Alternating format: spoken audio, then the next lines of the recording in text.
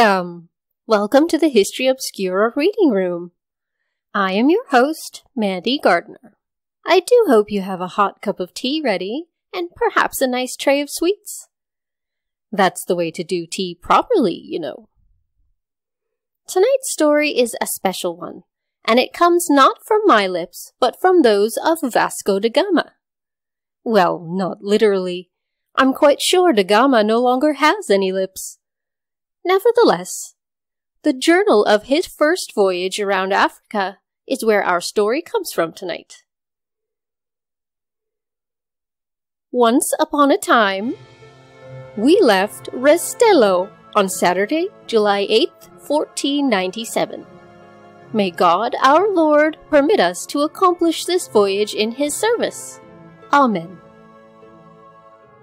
On the following Saturday, we sighted the Canaries, and in the night passed to the lee of Lancarote. During the following night, at break of day, we made the Terra Alta, where we fished for a couple of hours, and in the evening, at dusk, we were off to the Rio do Ouro, the River of Gold. The fog during the night grew so dense that Paulo da Gama lost sight of the Captain Major, and when day broke we saw neither him nor the other vessels. We therefore made sail for the Cape Verde Islands, as we had been instructed to do in case of becoming separated. On the following Saturday, at break of day, we sighted the Ilha do Sal, and in an hour afterwards discovered 3 vessels, which turned out to be the store ship, and the vessels commanded by Nicolo Coelho and Bartholomew Diaz, the last of whom sailed in our company as far as the mine. They too had lost sight of the Captain Major. Having joined company, we pursued our route, but the wind fell, and we were becalmed until Wednesday. At 10 o'clock on that day, we sighted the Captain Major, about 5 leagues ahead of us, and having got speech with him in the evening, we gave expression to our joy by many times firing off our bombards and sounding the trumpets. The day after this, a Thursday, we arrived at the island of Santiago, and joyfully anchored in the bay of Santa Maria, where we took on board meat, water, and wood, and did the much-needed repairs to our yards. On the 22nd of the same month, when going south by west, we saw many birds resembling herons. On the approach of night, they flew vigorously to the south-southeast, as if making for land. On the same day, being then quite 800 leagues out at sea, we saw a whale. On Friday, October 7th, the eve of St. Simon and Jude, we saw many whales, as also quokkas and seals. On Saturday, at 9 o'clock, we sighted the land. We then drew near to each other, and having put on our gala clothes, saluted the Captain Major by firing our bombards, and dressed the ships with flags and standards. The bay was found to be very clean, and to afford shelter against all winds except those from the northwest, and we named it Santa Helena. The inhabitants of this country are tawny-colored. Their food is confined to the flesh of seals, whales, and gazelles, and the roots of herbs. They are dressed in skins and wear sheaths over the virile members. They are armed with poles of olive wood to which a horn, browned in the fire, is attached. Their numerous dogs resemble those of Portugal and bark like them. The birds of the country, likewise, are the same as in Portugal, and include cormorants, gulls, turtle doves, crested larks, and many others. The climate is healthy and temperate, and produced good herbage. On the day after we had cast anchor, that is on Thursday, we landed with the Captain Major, and made captive one of the natives, who was small of stature, like Sancho Mejia. This man had been gathering honey in the sandy waste, for in this country the bees deposit the honey at the foot of the mounds around the bushes. He was taken on board by the Captain Major and being placed at the table, he ate where we ate. On the following day, the Captain Major had him well dressed and sent ashore. On the following day, 14 or 15 natives came to where our ships lay. The Captain Major landed and showed them a variety of merchandise, with the view of finding out whether such things were to be found in their country. This merchandise included cinnamon, cloves, seed pearls, gold, and many other things, but it was evident that they had no knowledge whatever of such things. They were consequently given little round bells and such things. This happened on Friday, and the like took place on Saturday. On Sunday, about 40 or 50 natives made their appearance, and having dined, we landed, and exchanged for the satils which we came provided with, we obtained shells, which they wore as ornaments in their ears, and which looked as if they had been plated, and foxtails attached to a handle, with which they fanned their faces. I also acquired, for one satel, one of the sheaths which they wore over their members, and this seemed to show that they valued copper very highly. Indeed, they wore small beads of that metal in their ears. On that day, Fernão Velsolo, who was with the Captain Major, expressed a great desire to be permitted to accompany the natives to their houses, so that he might find out how they lived and what they ate. The Captain Major yielded to his importunities, and allowed him to accompany them. And when we returned to the Captain Major's vessel to sup, he went away with the negroes. Soon after they had left us, they caught a seal, and when they came to the foot of a hill in a barren place, they roasted it, and gave some of it to Fernão Velsolo, as also some of the roots which they ate. After this meal, they expressed a desire so that he should not accompany them any further, but return to the vessels. When Fernão Veloso came abreast of the vessels, he began to shout, the negroes keeping in the bush. We were still at supper, but when his shouts were heard, the Captain Major rose at once, and so did we others, and we entered a sailing boat. The negroes then began running along the beach, and they came as quickly up with Fernão as we did, and when we endeavored to get him into the boat, they threw their asagas and wounded the Captain Major and 3 or 4 others. All this happened because we looked upon these people as men of little spirit, quite incapable of violence, and had therefore landed without first arming ourselves. We then returned to the ships. At daybreak of Thursday the 16th of November, having careened our ships and taken in wood, we set sail. At that time we did not know how far we might be abaft the Cape of Good Hope. Pero d'Alenquer thought the distance about 30 leagues, but he was not certain, for on his previous return voyage he had left the Cape in the morning and had gone past this bay with the wind astern, whilst on the outward voyage he had kept at sea and was therefore unable to identify the locality of where we now were. We therefore stood out towards the south-southwest, and late on Saturday we beheld the Cape. On that same day we again stood out to sea, returning to the land in the course of the night.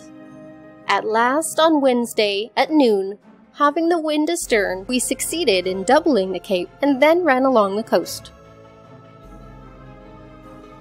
To the south of this Cape of Good Hope, and close to it, a vast bay, 6 leagues broad at its mouth, enters about 6 leagues into the land. Late on Saturday, November 25th, the day of St. Catherine's, we entered the bay of Sam Bras, where we remained for 13 days, for there we broke up our store ship and transferred her contents to the other vessels. On Friday, while still in the Bay of Sambras, about 90 men, resembling those we had met at St. Helena Bay, made their appearance. Some of them walked along the beach, whilst others remained up on the hills. All, or most of us, were at the time in the Captain Major's vessel. As soon as we saw them, we launched and armed the boats, and started for the land, When close to the shore, the Captain Major threw them little round bells, which they picked up. They even ventured to approach us, and took some of the bells from the captain's hand. This surprised us greatly, for when Bartholomew Diaz was here, the natives fled without taking any of the objects he offered them.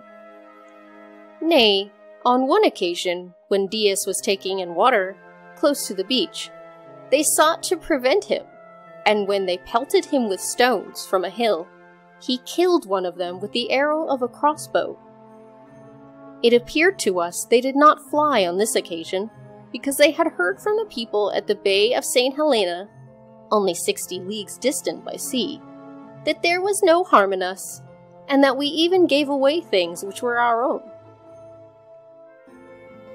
The Captain Major did not land at this spot, because there was too much bush, but proceeded to an open part of the beach, when he made signs to the negroes to approach. This they did.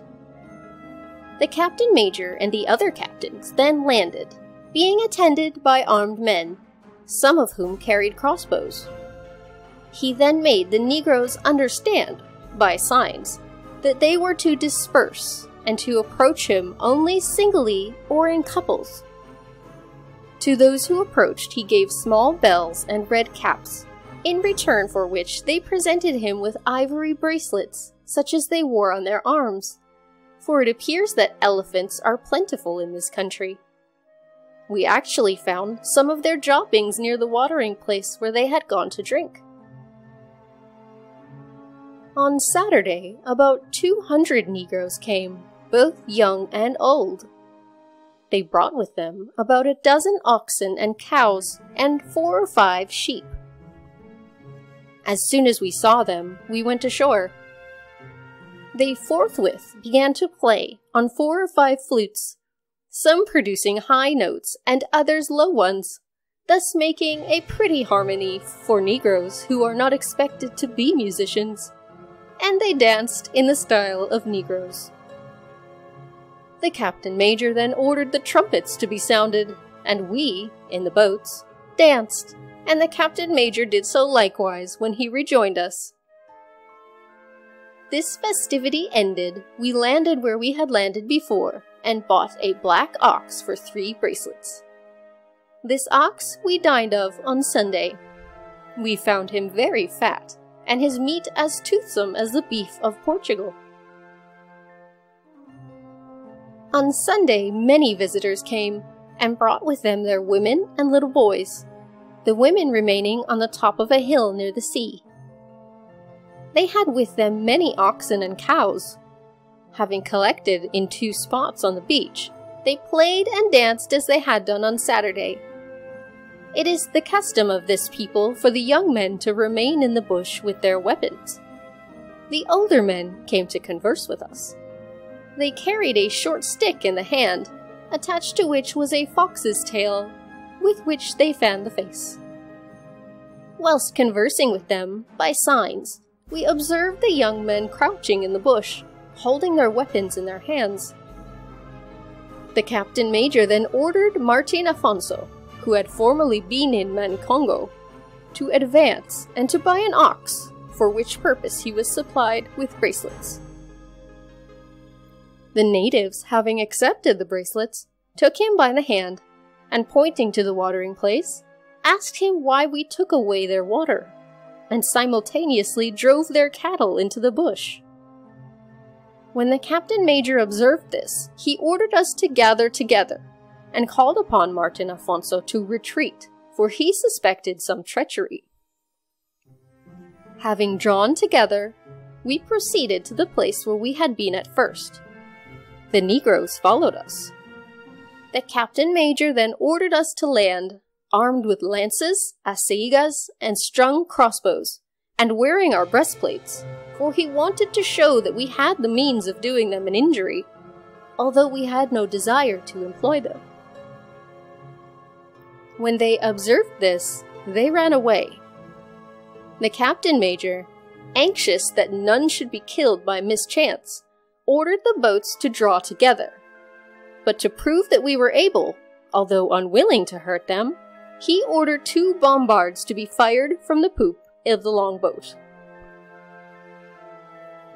They were by that time all seated close to the bush, not far from the beach, but the first discharge caused them to retreat so precipitously that in their flight they dropped the skins with which they were covered, and their weapons.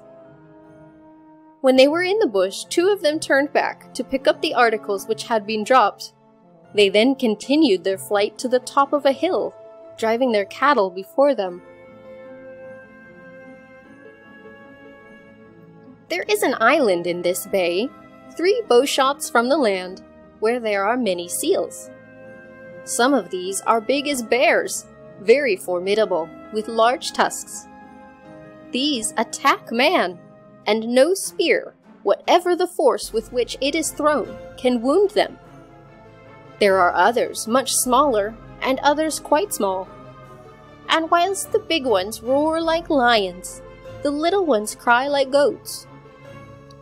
One day, when we approached this island for our amusement, we counted, among large and small ones, 3,000, and we fired among them with our bombards from the sea. On the same island there are birds as big as ducks, but they cannot fly, because they have no feathers on their wings. These birds, of whom we killed as many as we chose, are called fotilicayos, and they bray like asses. Whilst taking in water in this bay of Sambras on a Wednesday, we erected a cross and a pillar. The cross was made of a mizzenmast and very high. On the following Thursday, when about to set sail, we saw about 10 or 12 negroes, who demolished both the cross and the pillar before we had left.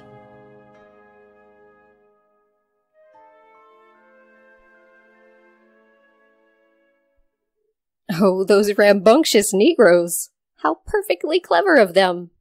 And quite naked, too. What a world it was then, so full of wonder, potential, and dangling bits and pieces. Remember always to keep your home clean of others' religious paraphernalia, friends. You just can't trust that stuff. Now, a tea leaf reading, that's something you can count on. Would you say that looks like an hourglass perched on a skull? I'll read up on it later. Good night.